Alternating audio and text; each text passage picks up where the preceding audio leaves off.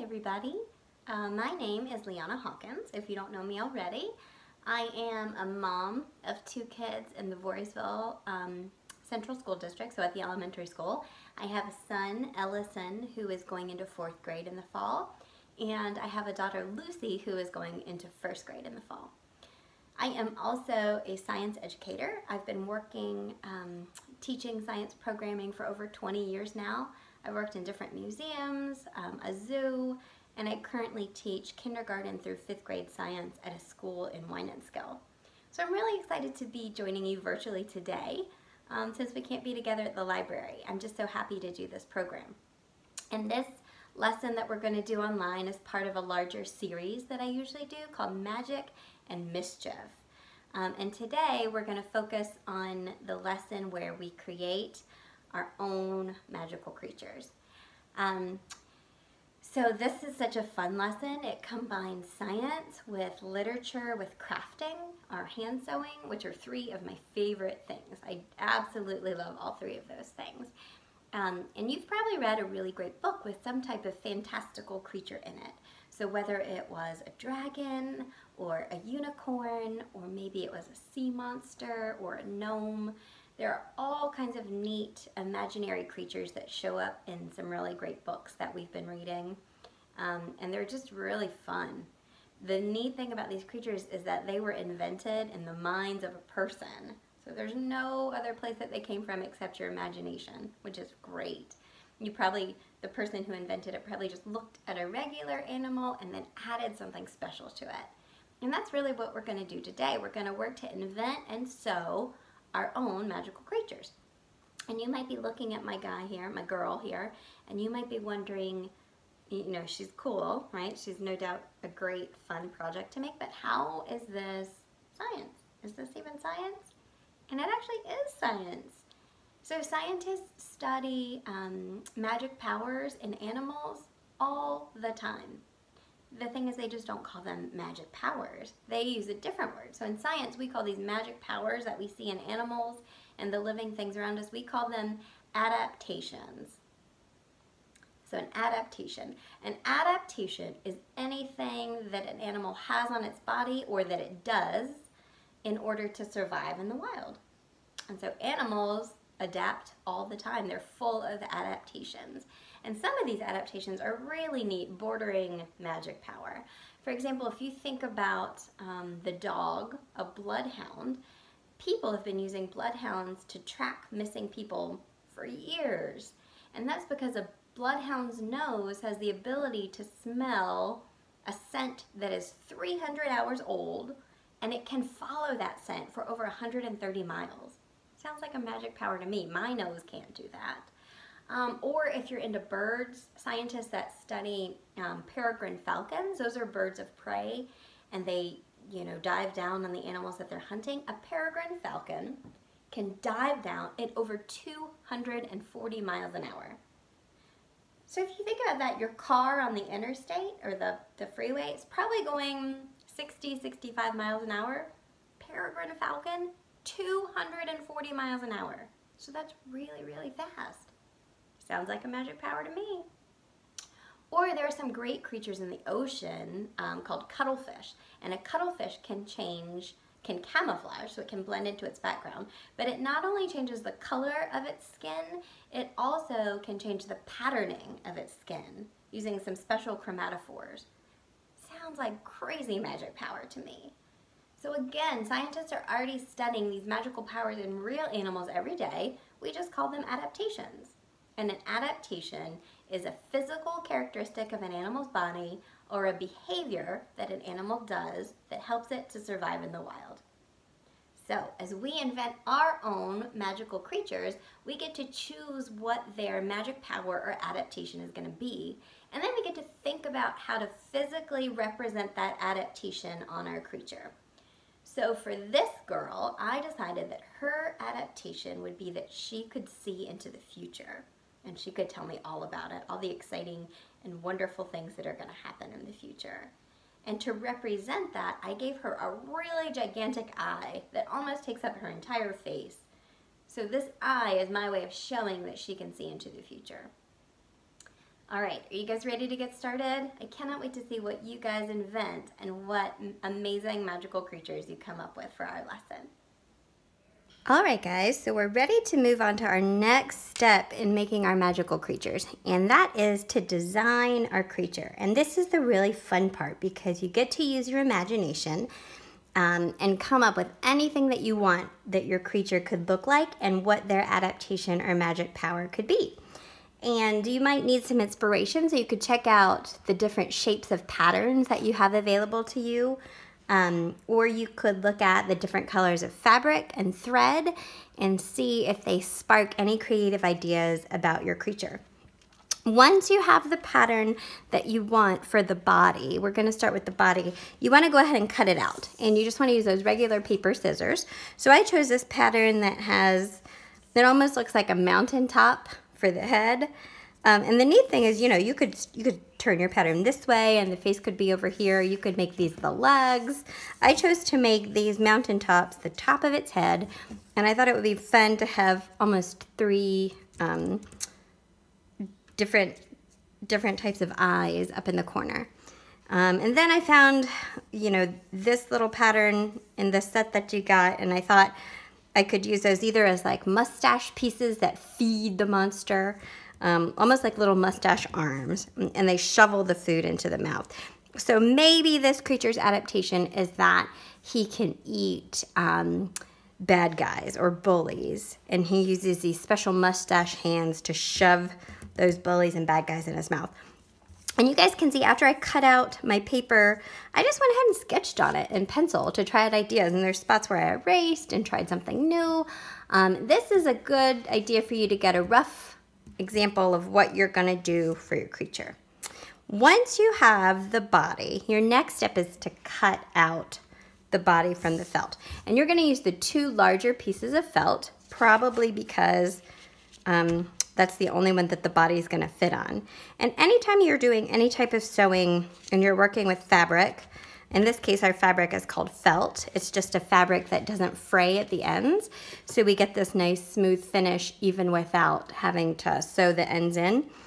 When you're working with fabric, you always want to position your paper pattern so that you maximize the amount of space. So for example, if I put my pattern right here in the middle, I'm sort of creating smaller pieces of fabric that I can work with. But if I'm really thoughtful about it and I place my pattern in the corner, I still have this other big half to really do something large with. So think about where you want to put your pattern, and you're going to lay two pieces of felt on top of each other. And when we do this, this will allow us to cut two identical pieces because we want one piece for the front of the monster and one piece for the back of the monster. Now to do your cutting, you're going to need those special scissors. So scissors that aren't paper scissors, but that are sharp.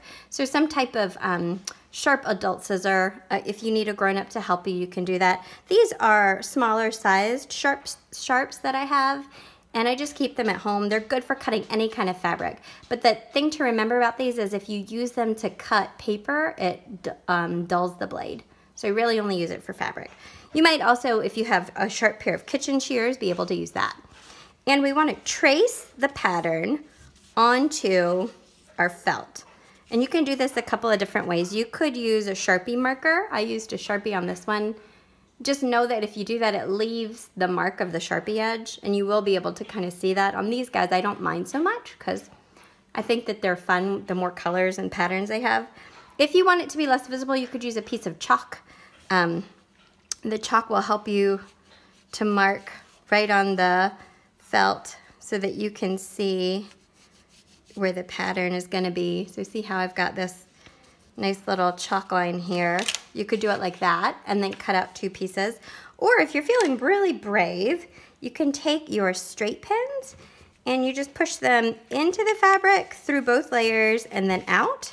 And what this does is this helps you to hold your paper pattern on the fabric, and you can just cut right around the paper pattern, just like that. So for this today, I think I'm going to do chalk tracing. So I've already started. I'm going to try to get a line to go all the way around. But again, there's so many ways to do this. So use whatever you have at home. Sharpie marker, chalk, or just use your pins that you got in the kit to hold that paper pattern in place while you trace around. And you just want to go all the way around with your chalk, and you want to be able to lift it up and see that you've got that pattern there. And then you want to cut it out. So again, since you need a front and a back, you're going to lay your two pieces of felt, one right on top of the other.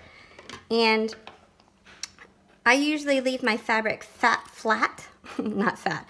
I usually leave my fabric flat while I'm cutting and just try to lift up the piece that I'm working on. That way I really get a good clean cut. And you go ahead and take these rough cuts off the edges. You want to turn your fabric some more. And you're just going to cut out all the way around your monster or your creature, whatever kind of creature it's going to be. And if you wanted a body type that is not available in the patterns, do you think you could make up your own body type? Absolutely. You could just take paper and markers and squiggle out some kind of shape that you think would be good, whether it's like a unicorn shape or just another blobby monster shape like the ones I have a lot of here. You can come up with any pattern that you think is right for you. And you just want to trim all around the edges.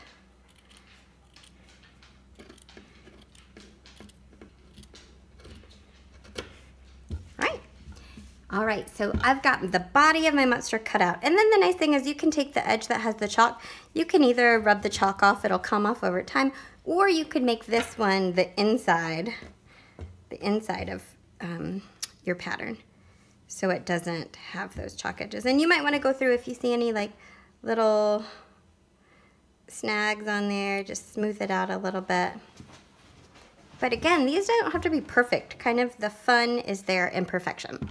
So that is how we cut out the body. And you would repeat that for any of these really fun eyes or teeth or mustaches that you want for your guy. And you would use those smaller pieces of fabric or felt that you got to add some colors to your monster. So go ahead and cut those out and then meet me back here and we'll move on to the next step. All right, everybody, we're back. And you can see I still have my body cut out, but I went ahead and cut out some of these fun accessory pieces.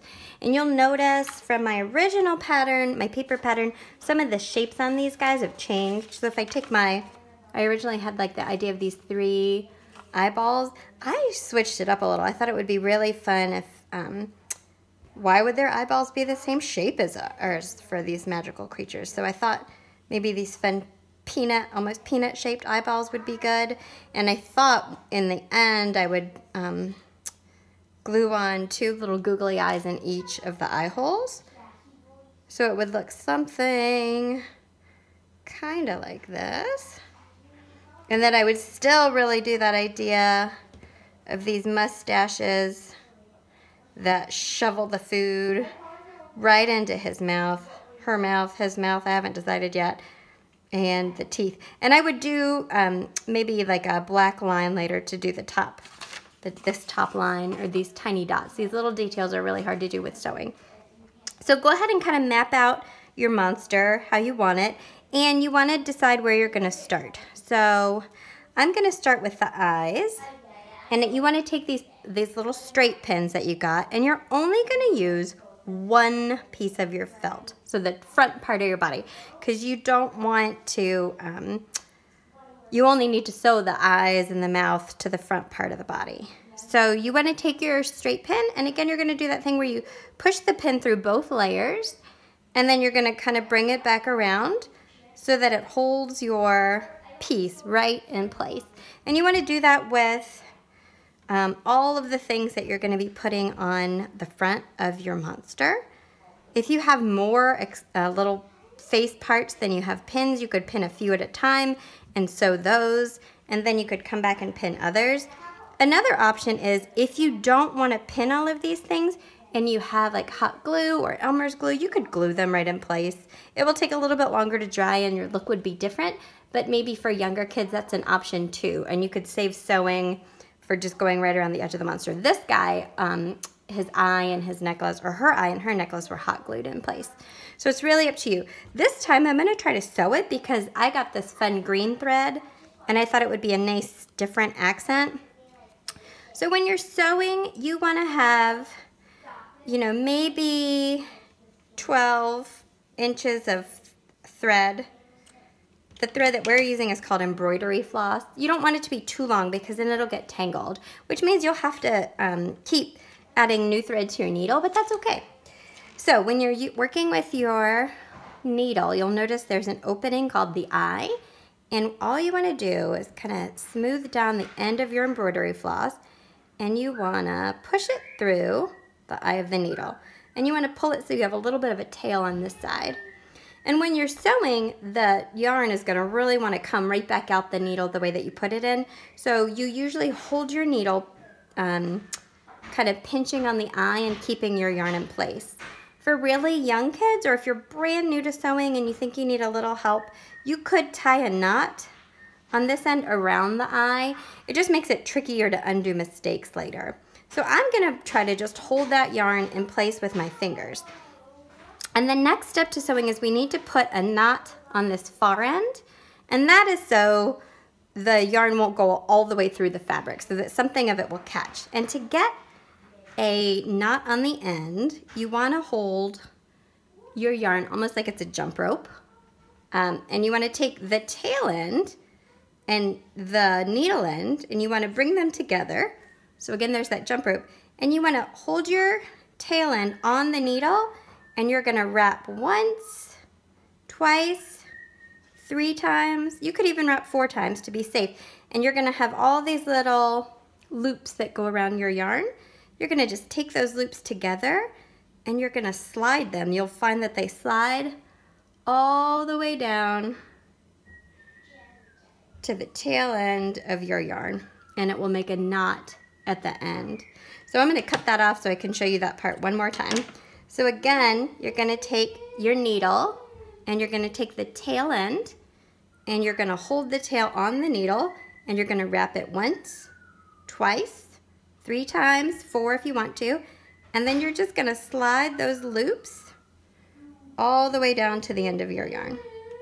So you've got your needle threaded and you've got a knot at the end of your yarn and you're ready to start sewing. All right, meet me on the next step, guys. All right, my needle is threaded. There's a knot at the tail end, and my accessory pieces, my eyes and mustache and teeth are pinned on there. So I'm ready to start sewing. So for the very first, so when you enter your sewing, where you put the needle in first, you want to start at the back of your work. And the reason you want to start at the back is this knot that we made is going to get caught in the fabric, as it should, and you don't want that knot to show. So if you start on the back, the knot will be on the back and you won't be able to see it. So we're going to start on the reverse side of one of these eyeballs, and you're just going to poke your needle through so that you're not too close to the very edge. You maybe have like a 1/4 of an inch there, and you just want to pull your thread all the way through and then see how that knot stops it from continuing through. It's going to hold that thread in place at the back of the work. And then this part is actually fun and easy. We're going to do a basic running stitch, and a running stitch is so simple. This is what it looks like in the end. It's just these little, these stitches that run along the outside edge of your work. To do it, you have to remember a pattern, and that pattern is up, down, up, down, up, down. Pretty sure you guys can get that one. So that first entry was an up. So right now my needle is up, and I can remember that that was up because my needle is on the up side of my work versus the down side of my work. So if that was an up, my next move is going to be a down. So you want to go over about the length that you want your stitch to be, maybe 1/4 inch, maybe 1/2 inch, and then you're going to put your needle through, and this time I'm going to pull down. And you want to pull it until that thread lies flat. There's my first stitch. There's my first stitch. So since I just did a down, my next stitch is going to be an It might take a little bit of time to figure out where you want it to come through. It's going to be an up. And then I'm going to go down again. And then I'm going to shift that pin a little bit. And I'm going to go up. And then I'm going to go down. So again, that running stitch pattern is pretty basic. It's up, down, up, down, up, down. You can take that pin out when you have got a few stitches in place. Figure out where you want your needle to pop through again, and you're going to go up, and then we're going to go down. And you'll notice these stitches start to run along the edge of your sewing. Again, it's called running stitch. Up, down, up, down, up. Now, sometimes, especially when you're new at sewing, that last stitch I just did was a down. And my next stitch should be an up because my yarn is coming out of the back, so the next stitch should be up, sending it to the front again. Every now and then you're gonna forget, and my last stitch was down, and if I did another down, let's see what that would look like. If I did another down stitch, I'll notice right away that my thread is not continuing on this pattern, that it's wrapping around my work, which I don't want. And that's really easy to fix. You just unthread your needle, and you want to pull that last stitch out so that it's on the back of your work again. And once you're on the side that you need to be on again, you can rethread your needle. And I'll say, oh, you know, I need to be going up. So I'm going to do an up stitch. And you'll go up into it again. And this is one of those things where the more you do it, the better you're going to get at it. So try not to get too frustrated at first. There are so many projects that I do where I'm partway through it and I just have to take a break for a long time because I'm frustrated about learning something new or how something is going. So just maybe put it aside for a while and then come back to it. The nice thing about us doing this online is that you can pause and come back anytime that works for you. So see, these stitches are really starting to hold that eyeball shape in place. And you just want to keep going all the way around your eyeball or whatever piece you're sewing on. Keep going in the up, down, up, down, up, down pattern.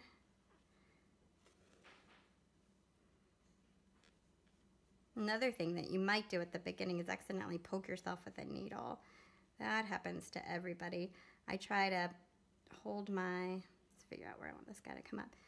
Try to hold my fabric around the outside edges of the two pieces I'm sewing together so that it doesn't, does not put my hand in the same spot that the needle's gonna go in. So I'm almost all the way around this cool guy's first eyeball. Once you get the hang of it, running stitch is actually pretty quick. And if this is easy for you, the next step is to really work on what your stitches look like. So when you hand sew, you want your stitches to be as even as possible, meaning each stitch is about the same size in length and about the same separation from each other. So I have made it all the way around, and the trick to tying off at the end is having your yarn end on the same side that you started. So my knot is on the back side of this, and I want my yarn to end on the back side too. And I usually find a spot where I've already sewn into, and I push my needle through that stitch, and then you'll notice you make a tiny loop there. Once you have that loop, you put your needle through that hole and you will tie a knot. And that knot is on the back side of your work, so it doesn't even matter if it's a little bumpy like that. And once you've tied your knot, you can trim fairly close to your knot. You want to leave a little bit of a tail. There you go. You've sewn on your first little accessory. using the running stitch.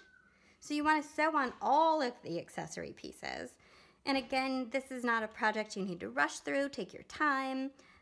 Or if you're getting really impatient with it, you can also, again, go back and glue those pieces on in place.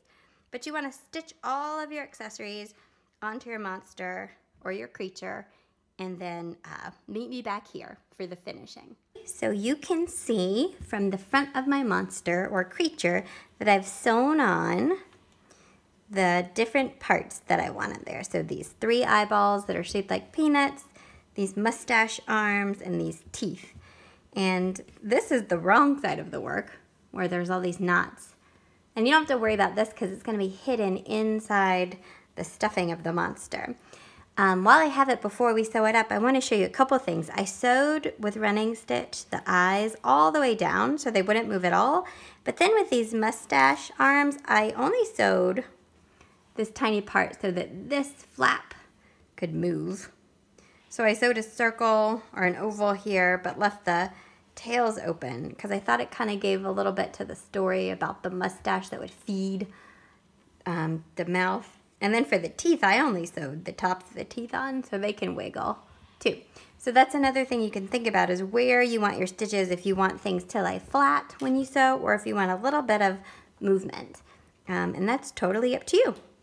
So the next part is sewing our monster together. So you want to take your 2 pieces so that they line up as closely as possible.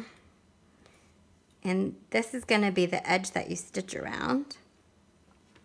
And you'll take those push pins that you had, or not push pins, straight pins that you had, and you want to, again, go through both layers of the fabric with that pin and then come back through so that the pin holds those 2 pieces in place. Because again, when you pick it up and you sew, things are going to move around.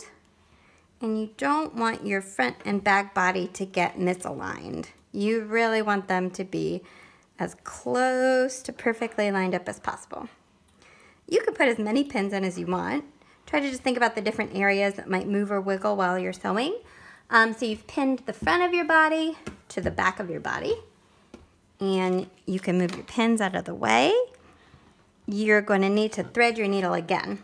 So you have a couple of choices of thread colors in your kit. Choose whichever one you think might be nice. I really liked this blue. I thought it would kind of go well with the mustache arms and it would look nice against the outside edge. And take your thread and you want to cut again about 1 foot, maybe a little bit longer than that. This looks like about 1.5 feet of thread. And again, the longer your thread, the easier it is to get tangled. So again, we're going to do that basic step. We're going to take our needle and we're going to kind of pinch down or smush together the fibers of one end of the thread, and you want to pull it through the eye of your needle so you have a little bit of a 2-inch tail. And remember, we're going to hold our eye and our thread together so that they don't separate.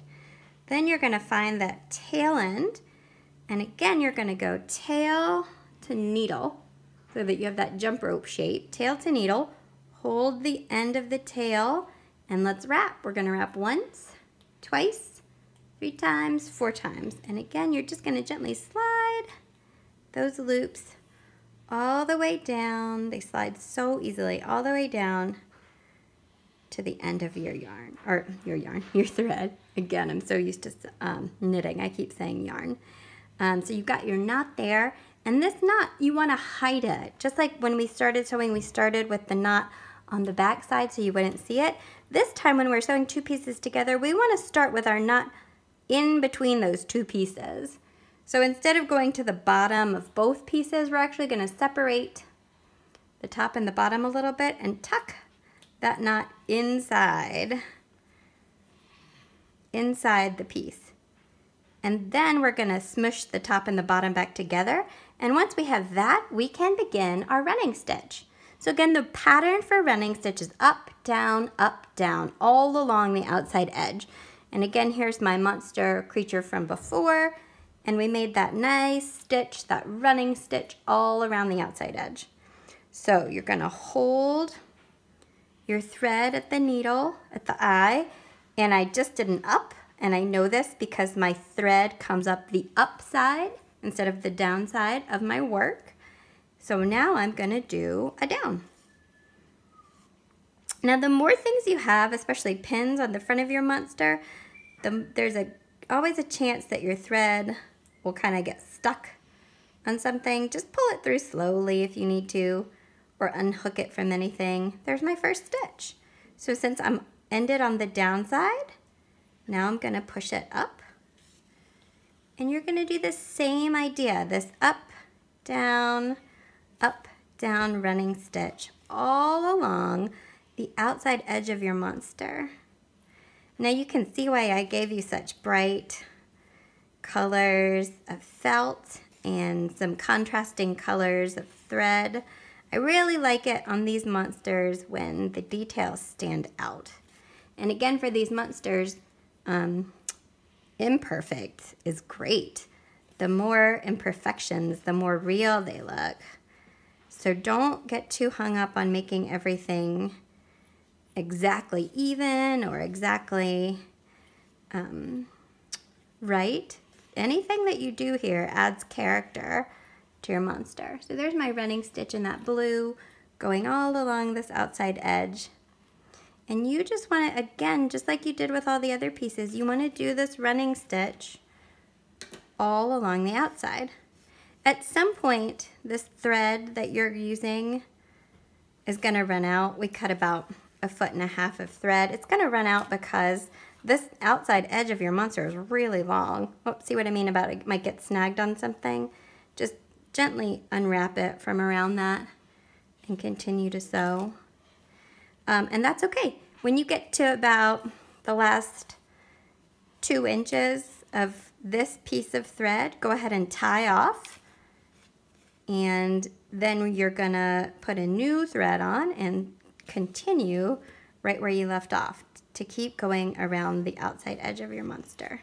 And I'll show you that when I get to a spot where my thread runs out. Okay, so I've done my running stitch. I started in this corner and I've gone down around my creature, across the bottom, up the top and around this one peak. And then I was kind of running out of thread and I didn't have enough thread to finish. So what I did, I actually already did it and I had a video of it, but I wasn't recording. I put my thread to the inside in between these 2 layers. I didn't go all the way through the back for this one. I just went to the inside and I tied a knot on the inside stitch there. And I just tuck that knot in between. That way you'll never see it, because once my monster is sewn closed, that knot, just like all these knots at the beginning, will be hidden in the inside of that fabric.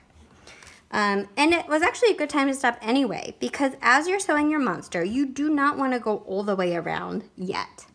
Because what you need to do is stuff your monster. So in your kit, you guys got this polyfill, fiberfill stuff. You can find it in any stuffed animal, or maybe you've seen a dog tear apart a toy and the stuffing came out. And you want to take your stuffing and you just want to start putting it in that little pocket, the opening. You want to use that opening to fill your guy, your creature, with stuffing before you sew it closed. Because once you sew it closed, there's not going to be a way to get that stuffing in. So this is always where you can decide how fluffy you want your creature to be. If you want them extra fluffy, you could put extra stuffing in there.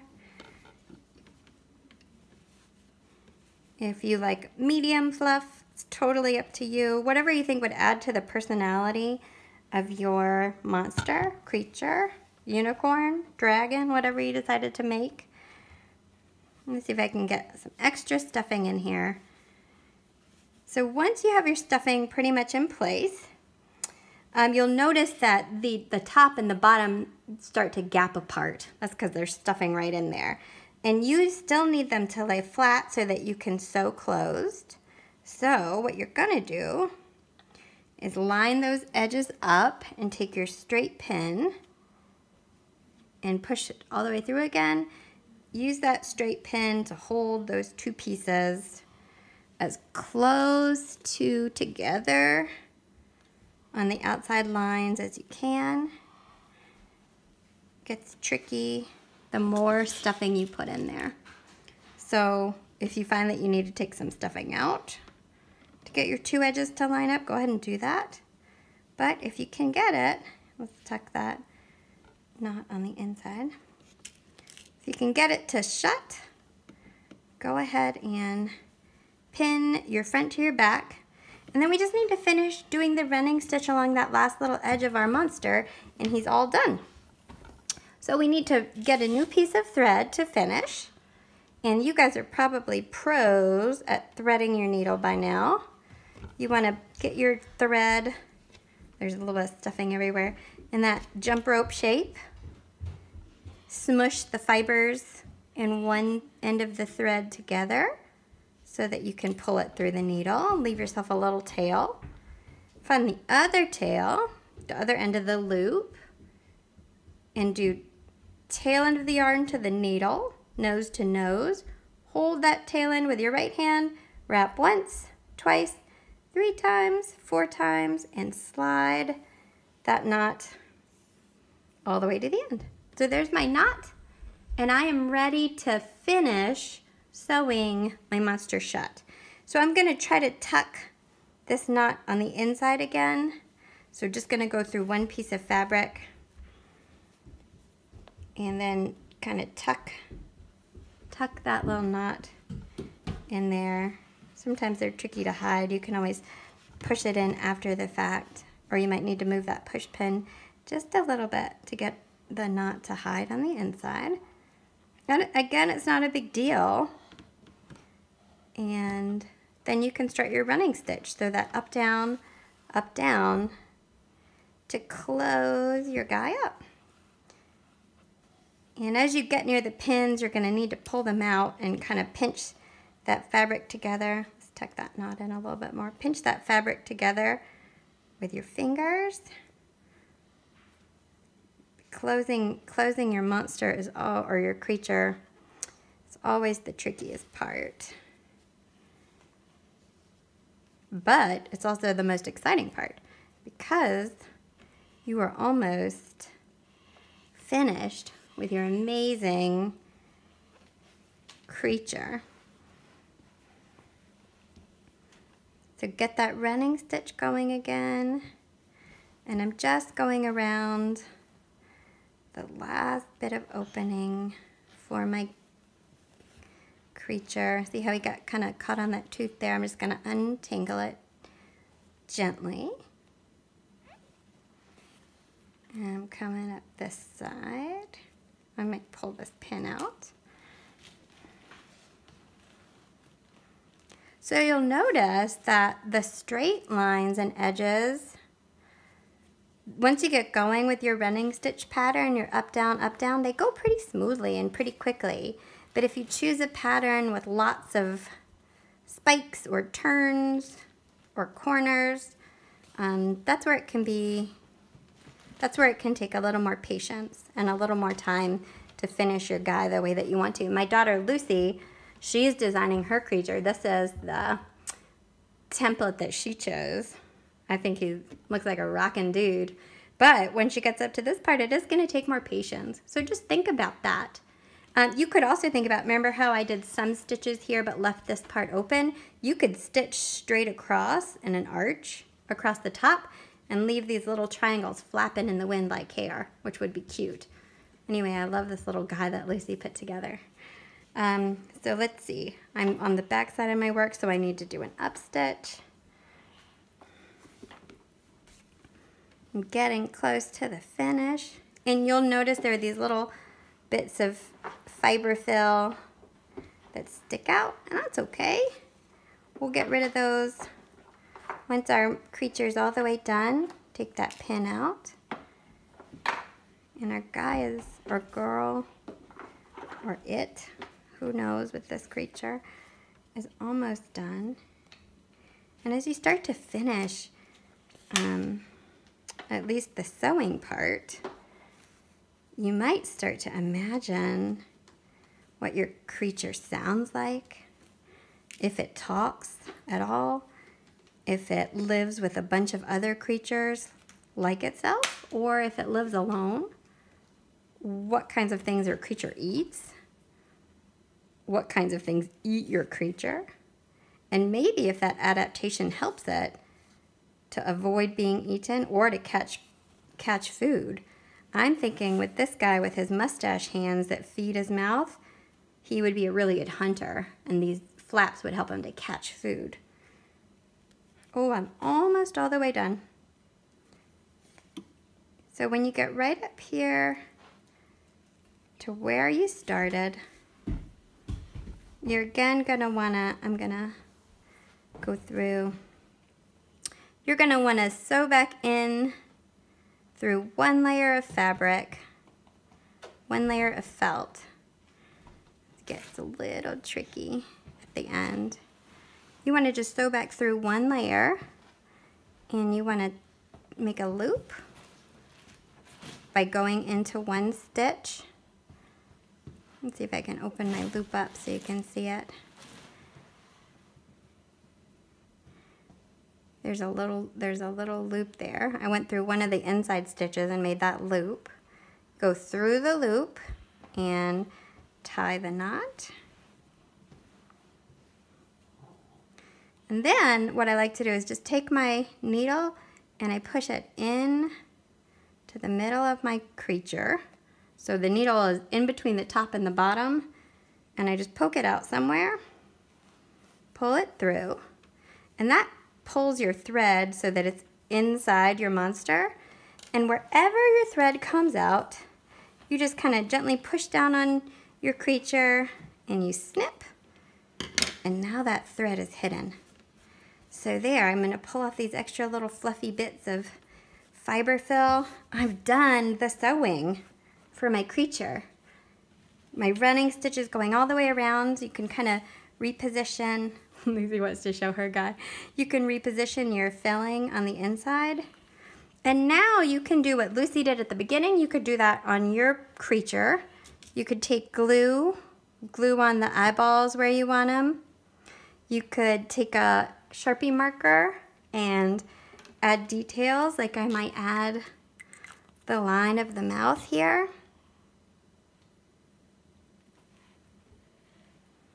Where the teeth are.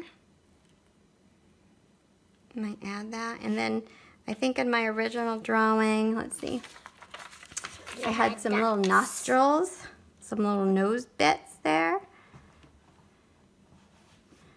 And I used a Sharpie because it's permanent and it won't rub off the fabric. If you have fabric markers, you could do that too.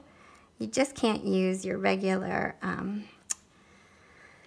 like coloring markers, washable markers. So there it is. There's my creature. My last step is to glue these little eyes on in place. I think instead of doing 2 on each, I'm just gonna do like one on the top part of that peanut, one on the bottom part of this peanut. Oops. And you just, again, use Elmer's glue or hot glue if you have it. They work the same, just hot glue will dry faster. And I have finished inventing my magical creature. What do you guys think? Maybe come up with a good name for this one. Like Flipperty. Maybe this is a Flipperty. Or what? What does Lucy think? What? Mustache. Mustache. Mustachio man. All right, guys. Keep sewing. I can't wait to see your creatures. Or pinball. The last step is to write a story about your creature, explaining its magical power or its adaptation.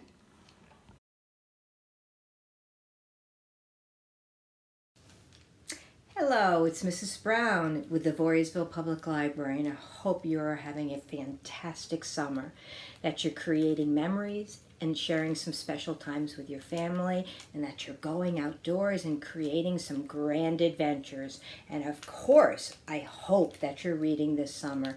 And the beauty of summer is that you get to pick whatever you want to read. So whatever speaks to your interest, you go right ahead and read that. I hope that you enjoyed the instructional video from Mrs. Leiana Hawkins about the magical creatures. Doesn't that look like a lot of fun? And I'm sure that you're really looking forward to creating your own magical creature. What will your magical creature look like? How will it be specially adapted to suit the environment in which it lives? And remember, snap a photo of your wonderful magical creature and send it to me at gail.brown@voorpl.org. I would love to see your creatures, and I would also love to see the stories that you write about them. And we will showcase those to the community so that they can see all of your creativity.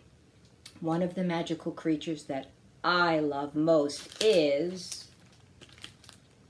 a unicorn. And this book is hysterical. It's called Unicorn Thinks He's Pretty Great by Bob Shea. And as you can see, Goat is looking a little disappointed and sad. I don't think he feels that he can live up to the sparkly and magical nature of a unicorn. So let's see what happens. Things are a lot different around here since that unicorn moved in. I thought I was pretty cool when I rode my bike to school.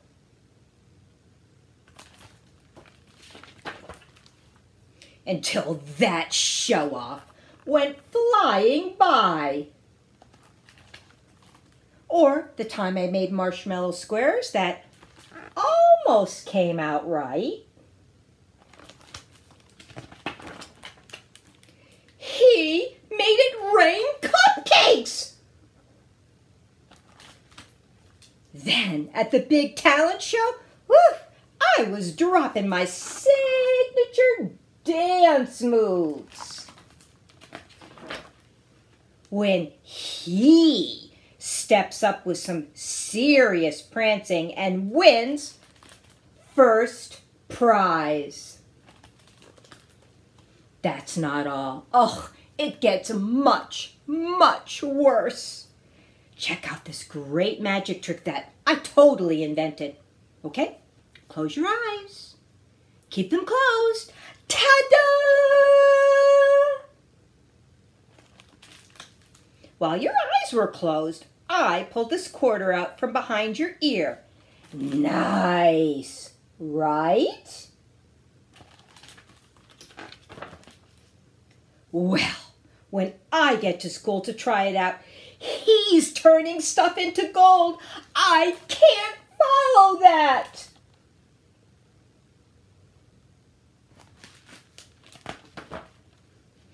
Dopey Unicorn thinks he's so great. How can anyone be friends with that guy? Look at me. I'm Unicorn. I think I'm so cool.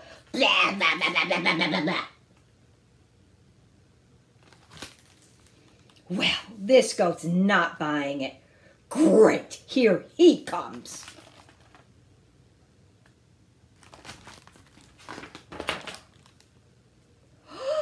What is that heavenly smell?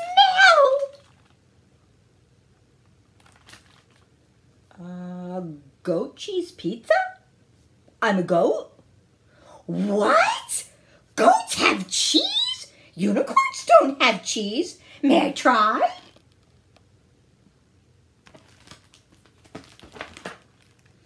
This cheese is fantastic, so creamy and delicious.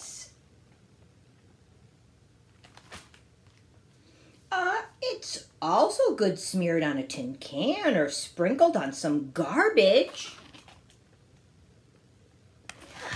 Lucky, I can only eat glitter and rainbows. Darn my sensitive stomach. Whoa! What is up with your hooves? Those things are out of control. Oh, these bad boys are cloven. It means they're split at the end. They let me stand on steep hills or climb to the tops of mountains. Oh man! I can't stand there or climb those stupid regular hoops.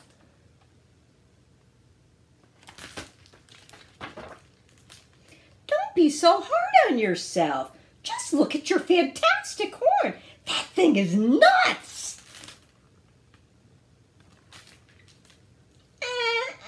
It's just for show. All it's good for is pointing.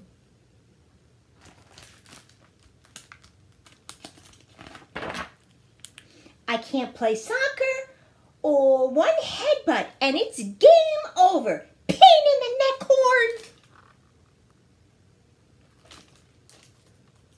Not you though. I bet those awesome horns are perfect for soccer. I have an idea. With your magic and my awesomeness, we'd be an unstoppable team.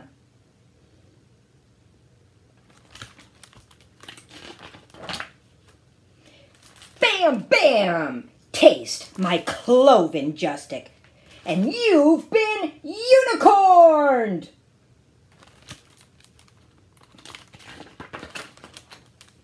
Nice, right? Sure. Or we can go to the park and play. You know something, unicorn? I had a feeling we'd be friends. Love, love, love this book. And you know what I love most about it? Yes, I love all the sparkles and the fun colors. The illustrations are hilarious. Love the characters. But I really like that they realized that each of them has something special. And together, as friends, they made a great team.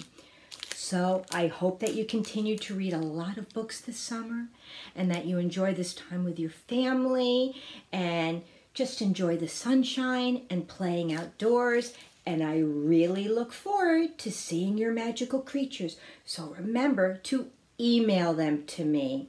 Have a wonderful, wonderful summer, and I will see you soon. Goodbye.